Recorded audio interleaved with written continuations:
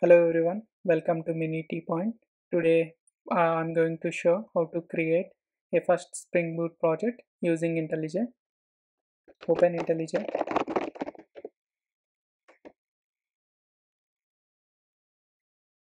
and then click on New Project,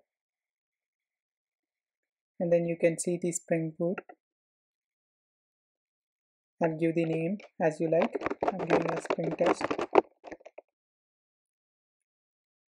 and the location you can use whatever location you want to use, and select language as Java, and the type use Maven, and the group ID leave as is, and the artifact ID is same as the project name. And you can use the JDK version. If you don't have the JDK version, you can click on the download JDK, and then you can select whatever version you want to download. If you open the vendor, you can see different, like from the Amazon, and also mostly we can use from the Open JDK from the Oracle, and click on download, and then select the Java version as 17. It supports 17, 21 and 22. I'm selecting as 17, and packaging, leave it as jar, and click on next.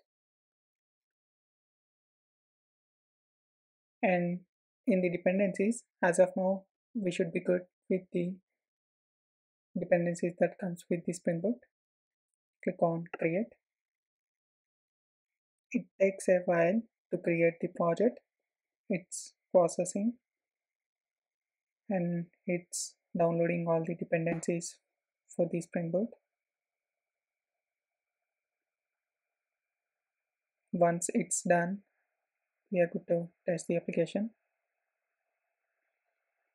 Yeah, we can expand the source. Inside the source we have the Java and resources. Let's expand the Java, and we can see the package that we created in the previous window, and you can see the Spring Boot annotation, which is the main starting point. You can see the main code, and let's go to the pond.xml. Pond.xml is a Maven structure in order to add the dependencies.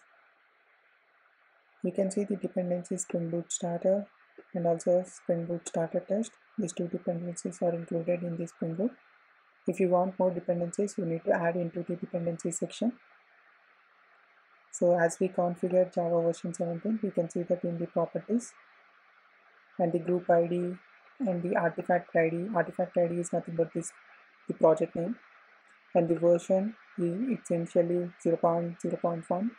You can change it as you like if you make changes, and the name of the project, and we can discuss all these in the later videos. And if you want, we can also add like more plugins. By default there is a Spring Boot Maven plugin, since we are using Maven for like Spring Boot. In order to run the project, you can use the run button on the top of the IntelliJ. If you click on run button, it's currently building, and we can see the Spring Boot has successfully started. And we can write few arguments in the main use system.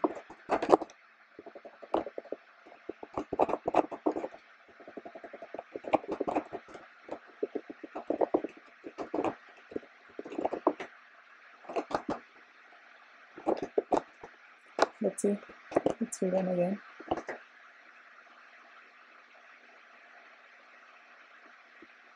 You can see the Spring Boot has been started, and let's see once after like our Spring Boot has done. Let's write the another system.out.println to verify.